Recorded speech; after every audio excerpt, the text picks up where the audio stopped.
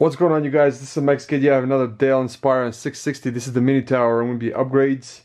So first you're going to do is remove the thumb screw. There'll be 2 screws in the back. Use a Phillips screwdriver.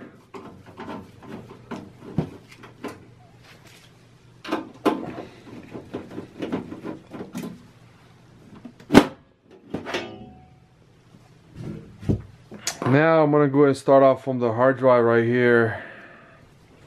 You're going to disconnect the SATA and power cable and remove the hard drive caddy plastic. And I'm going to be upgrading at least 1 terabyte.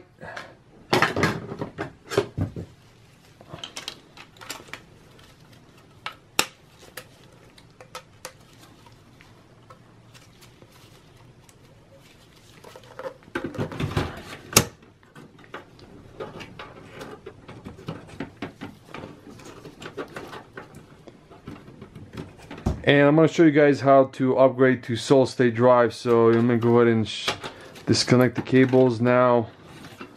Remove the 3.5-inch hard drive. And using this caddy, it's a 3.5-inch to 2.5-inch. And you can use any solid state drive you want. It's for Dell. So you're going to install a solid state drive like this, and it clips in, and it just installs.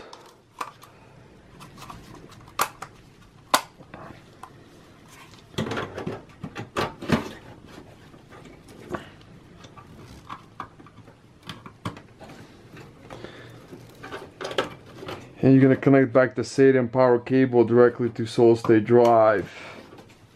Just like that, and you're done. And they still, guys, the other caddy right here, it's a similar one. So you can install actually up to 2.5-inch laptop or solid state drives. 2.5-inch right here, the sale is online. It's for Dell. 3.5-inch to 2.5-inch caddy. So guys, let me go ahead and show you guys maybe upgrade the memory. So I'm gonna remove this clips right here. And DDR3 1333 or DDR3 1600 9SCCM buffer memory for a desktop. And when the memory installed properly, you're gonna hear 2 clicks.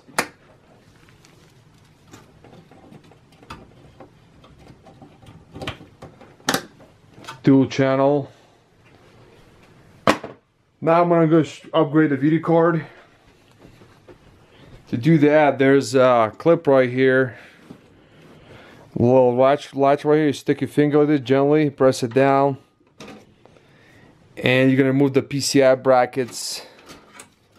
Because it's using the 2 PCI slots. So I'm going to move the 2 PCI brackets right here.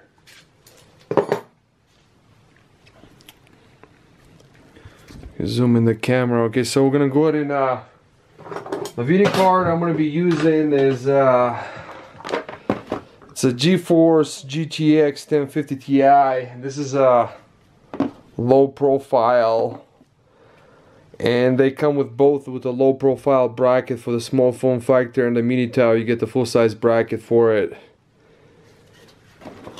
And the power supply, you don't have to upgrade. It's a really great, if you're going to be upgrading the power supply, I'll do a separate video, but this power supply will work fine. So I'm going to go ahead and switch it like this, so you guys can see better. And we're going to be installing the video card through PCI Express times 16 slot, the top one right here.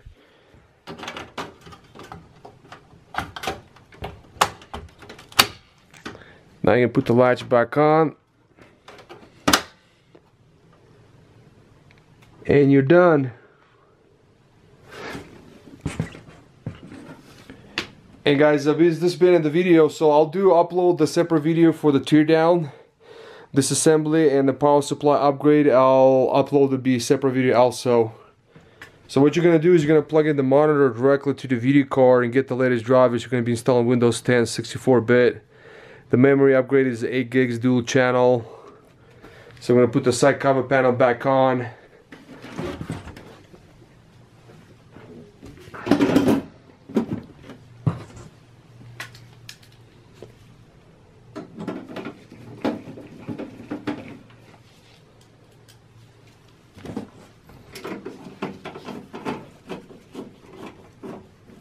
So guys, thanks for watching. Bye.